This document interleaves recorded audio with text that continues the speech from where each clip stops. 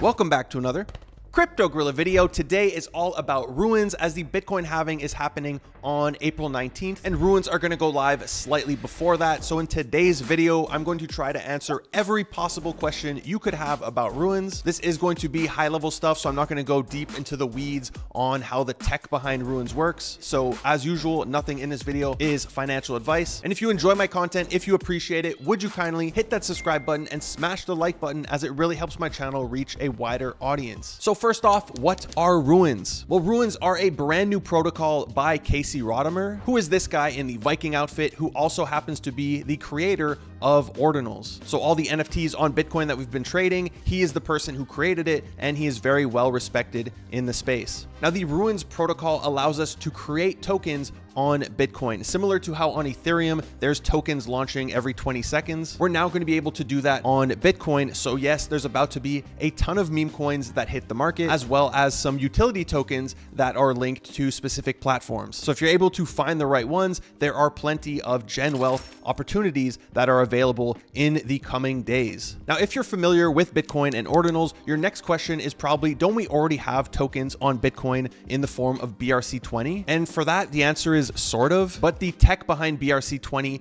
is outdated, and a lot of BRC20 tokens are actually going to migrate to the ruins protocol, which is one of the reasons that a lot of the existing BRC20s are pumping, which we're going to look at in a little bit. But basically, ruins are going to become the standard that everybody is going to be using. Now, a few things that are good to know about ruins. The first one is that no two ruin tokens can have the same name or the same ticker. Unlike on ETH, where there's 20 Pepe tokens and 19 of them are scams, and you have to figure out which one is the correct one. For ruins, you can only have one with that name. Now, the other thing is the tickers are going to start with a minimum of 13 characters. So on ETH, on Solana, we have Pepe, we have WIF, we have a ton of tokens with very short names. For ruins, it's going to start off as 13 characters or more. And then every 4 months, you're going to be able to etch a ticker with one character less. So 4 months, it's going to go to 12, 4 months more, it's going to go to 11, and so on. So in a sense, every 4 months, there's going to be a rush for people to etch certain names. Like if we get down to 4 characters, somebody's going to rush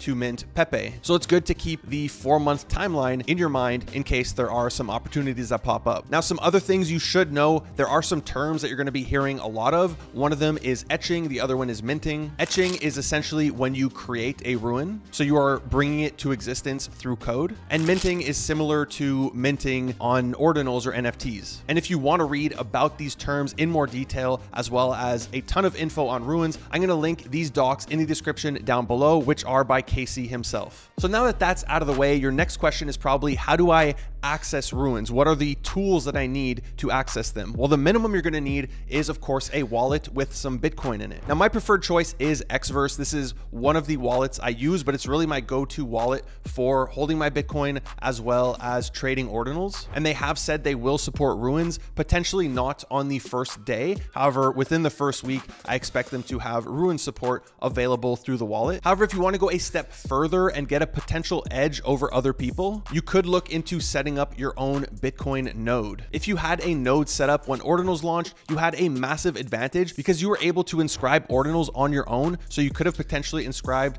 an entire ordinals collection sub 10K. So in this case, you could potentially etch your own ruins. Now, even if you don't plan to create your own ruins, a node could potentially give you an advantage, because the tools that we're going to be using to buy, sell, trade these ruins could get overloaded. Like we don't know if some of these platforms are going to crash. And if you have your own node, you're going to be able to bypass everybody. So it is possible that it gives you a major advantage. If you want to know how to set up your own node, I'm going to link a few videos down below. One of them by Paz, where he goes through step by step. There's also 2 videos by Cali, where he really goes step by step how to set up your node and then how to do everything from etching to sending ruins tokens. So you already have a wallet, you already have a node set up. Your next question is probably, where do I trade ruins? And while many platforms are going to support it, the thing you need to know is most of them, or if not all of them, are not going to support it on day one. So trading is probably not going to be available on day one on these platforms. And it could very well be like the old school ordinals, where people were jumping in discords and trading running on Google spreadsheets. Now, the main place most of us trade ordinals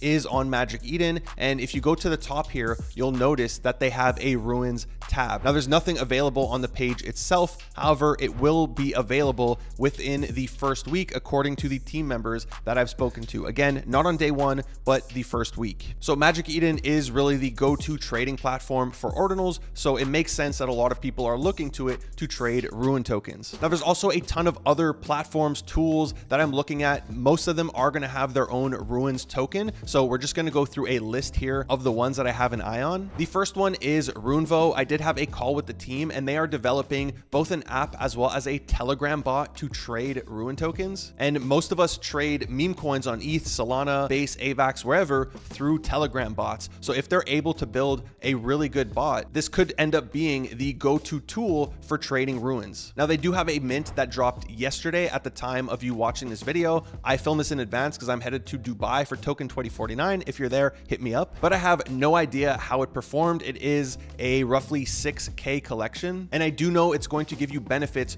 towards their platform, and they do plan on having their own Rune token. So it's very possible that holders of the ordinal are going to get exposure to their token simply for holding. Next in the platforms that I'm looking at, we have Ruins Terminal. If we look on their website, you can see they're building a ton of products. They're going to have Ruin Scan, which is like Etherscan, Base Scan, right, to look at data and transactions. They're going to have Ruins Pad, which is going to be a launch pad for Rune tokens. They're going to have Ruins Etcher, which is going to allow you also to create your own tokens, as well as Ruins Book, which is just going to be like a wiki for ruins. However, they just had their own mint called Ape Odyssey. It was free to mint, and these things flew. They're currently at a 0.035 Bitcoin floor, which is roughly like $2,300 at current Bitcoin prices. And they've already announced that they will have a Rune token, and holding the NFTs is going to get you access to the token. So they have been performing really well. I actually picked some up on the secondary market on top of holding the one that I minted, because if they're going to have a launch pad, it could be really good to have exposure to their token.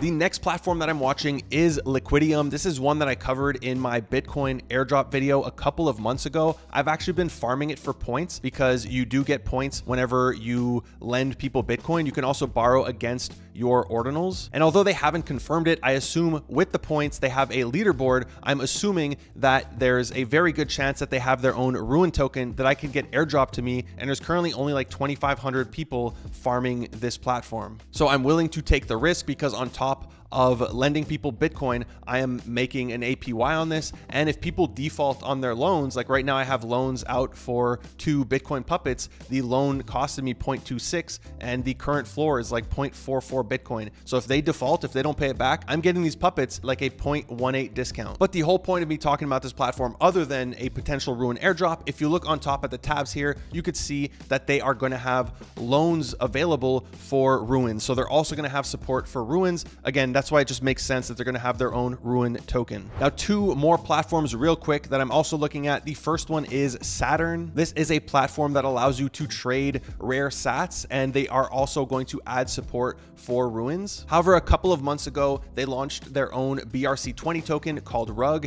in collaboration with Ordinal Rugs, and they have already confirmed that they are going to be migrating over to ruins. So it's another one that I'm keeping an eye on, as well as Ordzaar, which is a platform for minting ordinals. I recently minted the Rune Terminal NFTs on this platform, and they also have their own NFT that's coming out, as well as plans for their own Rune token. So these are all the ones that I'm trying to get exposure to. However, if you've been following the ordinal space, there's a ton of collections that can also get you exposure to ruins tokens. Now, if we head back over to Magic Eden, you can see there's a pre-ruins tab, and these are all the ordinals that are going to get you exposure to a Rune token. It doesn't mean that all these ruins are going to perform well, but the main 3 I assume you're seeing everywhere are RuneStone, the Rune Pups, as well as RSIC. Now, there's also a bunch more. Some of these were airdropped to your wallet for absolutely free. If I just jump over into one of my wallets, you can see I got this one, these two, all for free. Like, some of them are trading for 40 bucks. Some of them, this one here is trading for 100 bucks. I got some the other day. I sold them for a few $100s. So I'm literally getting airdropped ordinals for absolutely free that are going to lead to a ruin, which is really cool because it's free money. But again, the ones that everybody is paying attention to are these 3 right here. So let's talk about each each one. The first one is RuneStones. These ones have performed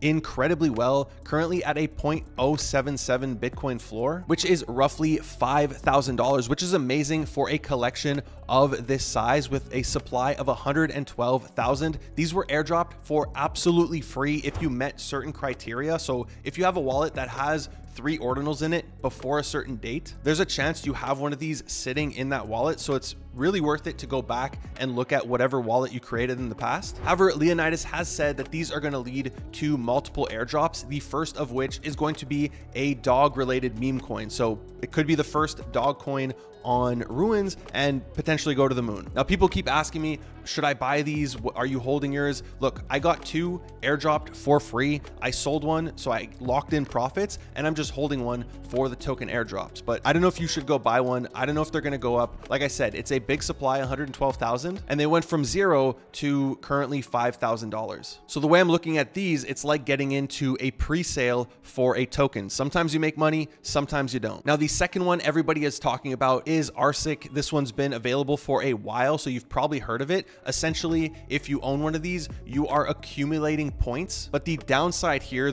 one of the reasons I was scared to buy one of these is that when you buy it off somebody, they keep their points. So if I were to buy one now, I'm starting from 0 and ruins are right around the corner. Now, the founder of this collection has said that he won't let this one die. He's going to keep working on it, but just keep that in mind. If you're buying it, you're not going to get the person who held it. You're not going to get their points. And the third one is, of course, Rune Pups, which were airdropped to the puppet holders and have performed incredibly well, especially after Ansem spoke about them on his live stream to like 100,000 people. These were trading as little as 0.009 Bitcoin, and as you can see by the price, they have 15.5x. They were even higher. They were closer to 0.2 earlier this week. And one of the reasons, of course, is Ansem talking about them, but the other reason is Puppets is a really good collection. A lot of people like it. They compare it to Milady's on Ethereum, so it's like the #1 meme collection on Bitcoin. So it only makes sense that the #1 meme NFT or ordinal on Bitcoin would be paired with one of the top, if not the top, meme coin on Bitcoin. Now, like I said, they have 15.5x, so they already went up a lot. So be careful if you're buying into these, but we're going to get some multi-million-dollar market cap coins on Bitcoin. So there's potentially a lot of upside for these as well. Now, on top of the ordinals, you have to keep in mind, there's also their BRC20 called Pups, which has also exploded. There's a ton of BRC20s that are going to be migrating over to Ruins, and a lot of them have been performing incredibly well, like wzrd, there's been Node, and a few others. If you want alpha on this kind of stuff, I would suggest following Callie. He's a YouTuber. He's also one of the callers in my group, and he does really great content on both airdrops as well as all things ordinals and ruins and BRC20. You can see here he's had some amazing calls in the recent weeks leading in to Ruins. So I assume once Ruins drop, he's going to continue crushing it. So definitely throw him a follow and check out his YouTube channel. So the last question that you probably have is, what's going to happen once Ruins drop? Do I think it's going to be a buy the rumor, sell the news moment? Do I think it's going to make us all overnight millionaires? Well, first of all, I have no idea. I don't have a crystal ball, but I do feel that a lot of the Ruin stuff has pumped a lot, and in a way it kind of is already priced in, but I do think there is a ton of upside on the right collections, many of them that have not even launched yet. Because like I said, we will definitely have multi-billion-dollar market cap Ruin tokens. It's just a question of picking the right ones. Now, I am a little bit worried that the marketplace is trading. None of that is going to go live on day one. It's going to take a couple of days for it to get there. So I'm a little bit scared that we do have a buy the rumor, sell the news moment, similar to Blast. Like, everybody was really excited for Blast. We all thought we were going to be instant millionaires. And then, you know, trading for Blast NFTs is still not available on Blur. It was ready on OpenSea before it's available on Blur. And I did find it really killed a lot of momentum for Blast NFTs because everybody was using the Element marketplace, which wasn't able to handle the traffic. So I do see a potential for a small cool off period, but as soon as one token just pops off,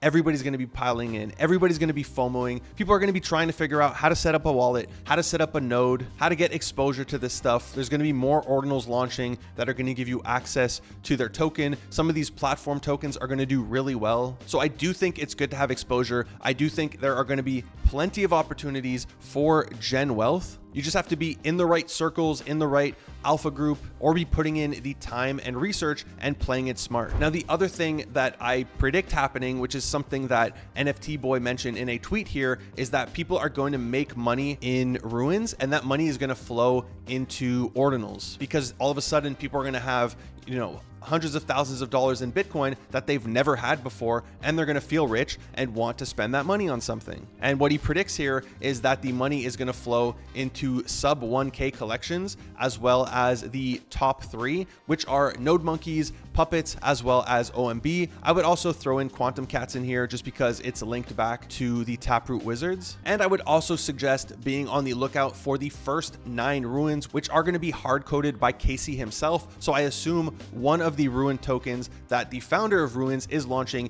is going to perform incredibly well, possibly the first one, but who knows? That's it for today's video. I hope you enjoyed it and learned something. If you did, be sure to give it a big thumbs up. If you haven't already done so, would you kindly hit that subscribe button, smash that bell notification. Thank you for watching the Crypto Gorilla.